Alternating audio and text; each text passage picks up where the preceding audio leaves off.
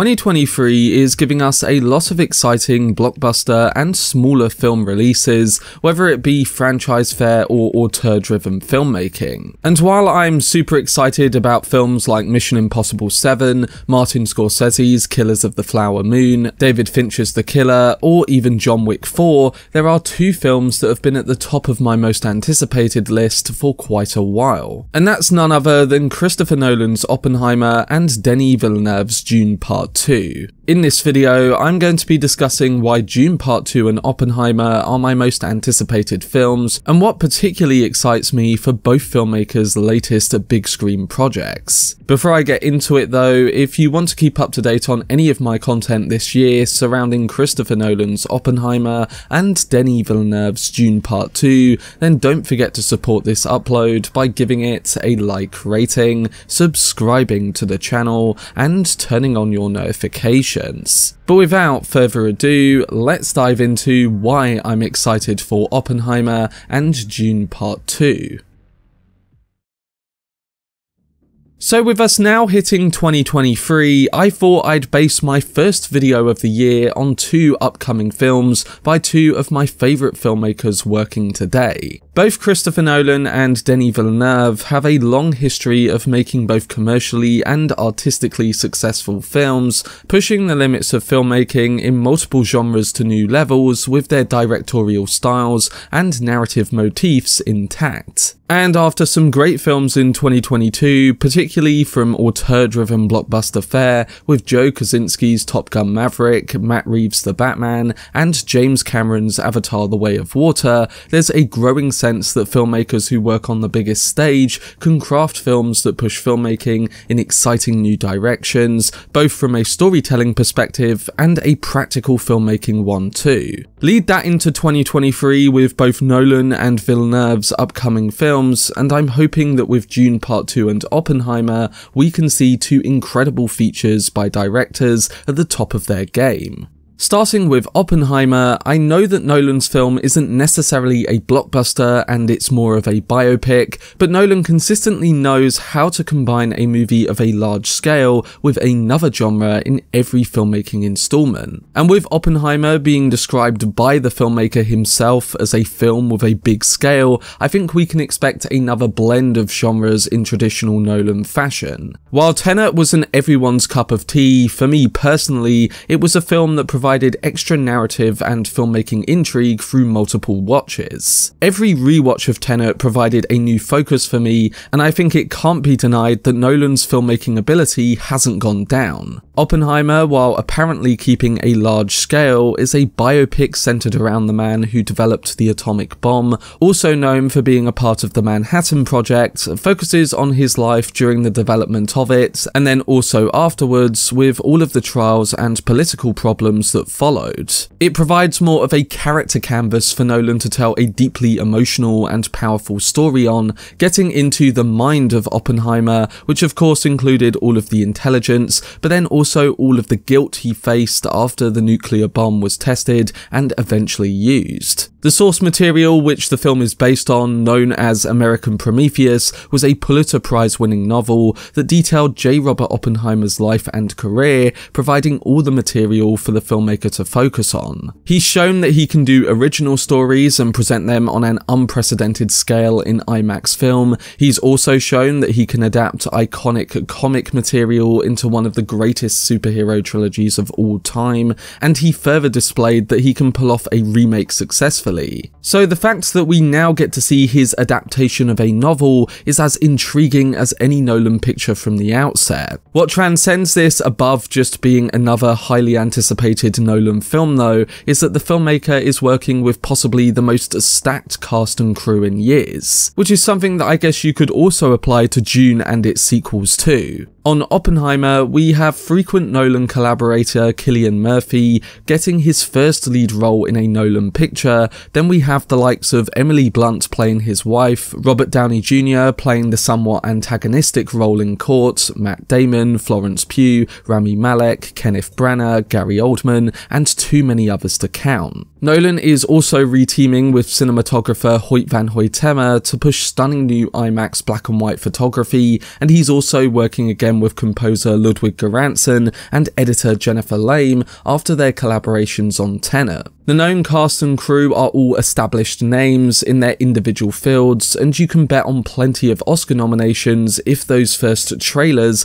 are anything to go on. For me though, the excitement for Oppenheimer stems around Nolan returning to a more character-driven film, and one that, coupled with its impressive filmmaking, can hopefully bring the story of Oppenheimer to life in a detailed and moving way. In my opinion, the best Nolan films focus on grief, personal identity, morality, time, and the subjective experience, and the story of Oppenheimer ticks all of those boxes. I'm particularly excited to see how Cillian Murphy's performance highlights both the desperation yet the eventual grief that builds within the man after that known Trinity test. And Nolan's thematic work is also probably the best in large-scale blockbuster filmmaking, and I can't think of a more immersive and intricate filmmaker to tell this story better. Already in that first full-length trailer and the IMAX version in front of Avatar 2, we got a sense of the immersive visuals of a nuclear reaction, the colour footage that involved the developing of the atomic bomb, and the black and white IMAX photography that looks to be focusing on all the political trials that followed. And knowing Nolan, he'll probably interweave this all together through a complex narrative structure that only Oppenheimer can understand. We'll have to see if it lives up to all the hype, but right now, I think this has the potential to be a top-tier Christopher Nolan film in nearly every aspect.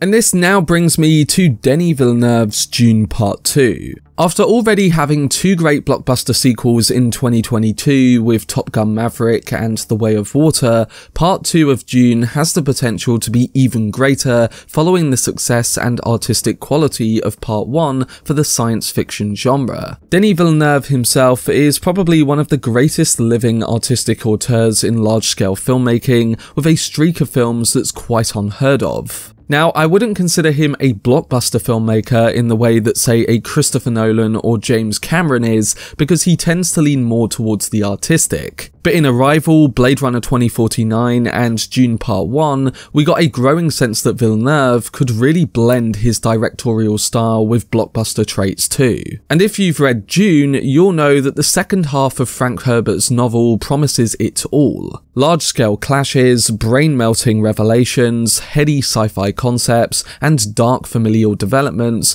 that could make this the Empire Strikes Back of the modern Dune adaptation. The world of Arrakis is already expanding with multiple TV spin-offs on the way, including the HBO show Dune the Sisterhood, which is currently in production, and a previously mentioned third film in the Dune saga focused on Herbert's second book, Dune Messiah. While we haven't seen any footage from Dune Part 2, the cast and the filmmaker have promised big things from the sequel, and if Part 1 is only the beginning, then we can expect an even more impressive science fiction feat from the filmmaker. Part 1 was the pinnacle of immersive sci-fi storytelling on the big screen, giving us transportive visual moments that told the sweeping plot of a family travelling to Arrakis and being backstabbed by the ever-revealing Harkonnens. Dune Part 2 will dive deeper into the powers of Paul Atreides, the Fremen, and the Harkonnens, bringing this all together in an explosive yet meaningful way too. And with cast additions of Austin Butler as the villainous Fade Raufer, Christopher Walken as the Emperor, and Florence Pugh as Princess Irulan, huge talent has been added to an already stacked cast. Part 1 won 6 Academy Awards and was successful at the box office, even in the wake of the awful HBO Max decision, and after it being one of the most rewatched films in the last year, you can expect Dune Part 2 to have a much wider audience come this November. Now, of course, I can't wait to see how Denis captures large-scale sequences such as the final battle from the novel, but I'm particularly intrigued to see how he will adapt important moments from the book, like the Water of Life scene, or the sequence where Paul learns to ride a sandworm in a way that is visually impressive yet realistic too, like he was able to accomplish with Part 1. The difficulty of pulling some of this off is through the roof, but if anyone can do it, it's Denis Villeneuve, the filmmaker who spent a year with his team in just making sure the sandworms of Arrakis would be as detailed as they were in the final product. Dune is the artistic blockbuster done right, and I expect part 2 to be more than just your average sequel. So hopefully he delivers and sets up an expansive Dune universe that can be approached in even more films and shows by other quality storytellers and filmmakers in the years to come.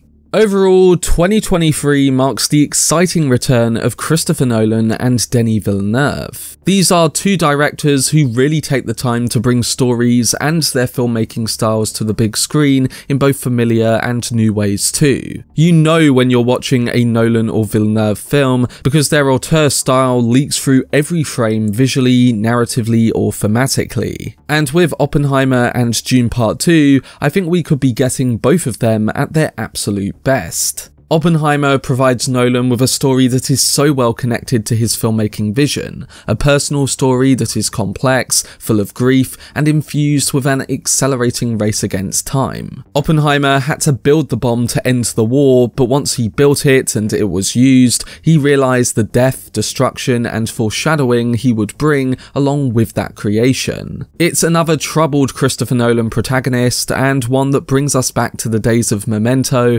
Insomnia, The Prestige and Inception, alongside a likely complex narrative structure that takes place in different time periods too. It resembles a Nolan picture to its core and presents an opportunity for a telling about Oppenheimer that is one part revealing and another part a warning. And then with Dune Part 2, Denis Villeneuve has the opportunity to show the full extent of what his large-scale filmmaking career has led to, which based on the second part of the Dune story could be a perfect amalgamation of a well-thought-out blockbuster film alongside nuanced character work all at the same time. We get to witness the end of the Dune story, but the beginning of a much darker sci-fi universe on the big screen. It's the anti-Star Wars, and I think after so many retreads of that blockbuster formula before, and heck, even Star Wars was inspired by the original Dune novel, I can see Part 2 of Dune being a staple sequel film that is quite different to what has come before. Add on that Villeneuve and Nolan bring all of this to life in impressive ways using IMAX photography and practical filmmaking techniques, and we can expect two visual treats that push large-scale filmmaking forwards in interesting new ways. Yes, Oppenheimer and Dune Part 2 are two very different films in different genres, but both the filmmakers behind them understand the medium that they are creatively a part of,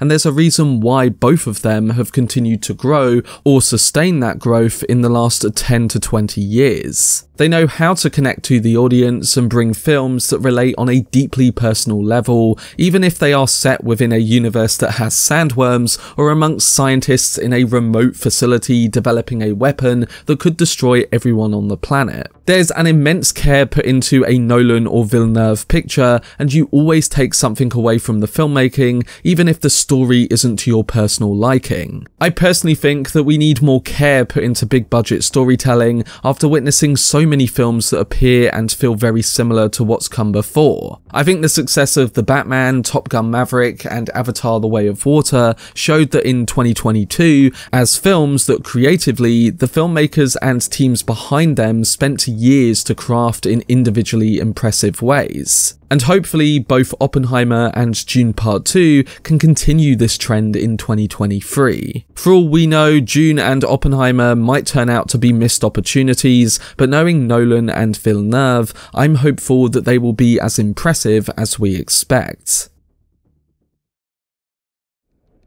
But that was my video discussing my excitement for both Christopher Nolan's Oppenheimer and Denis Villeneuve's Dune Part 2. We'll have to see if both films deliver later on in the year, but in just discussing about why I'm excited for each of them, I for one can't believe that we are going to be getting a new Nolan and Villeneuve film releasing in the same calendar year. Not just that, but two projects that from what we know so far are both filmmakers' biggest passion projects ever brought to screen. Who knows, we could eventually be looking at a Nolan and Villeneuve Oscar race if both films do turn out to be great, and wouldn't that be interesting come award season in 2023? But regardless of the outcome, I will be covering both films in many videos throughout 2023 on the channel, including a Road 2 series for both of them, like previously seen with Tenet and Dune Part 1. I just can't wait until we finally get a chance to see what both directors have been working on, and hopefully they'll be as good as we anticipate. But what are your excitement levels currently at surrounding both Oppenheimer and Dune Part 2, and are both films on your most anticipated lists for 2023? Let me know down below in the comment section. For much more videos and news on Christopher Nolan's Oppenheimer and Denis Villeneuve's Dune universe, then subscribe to the channel and turn on your notifications. Also, if you enjoyed this video, remember to leave a like rating and follow me on social media via the links in the description. But anyway, I hope you guys enjoyed it. I've been Cortex, and as always, make some noise.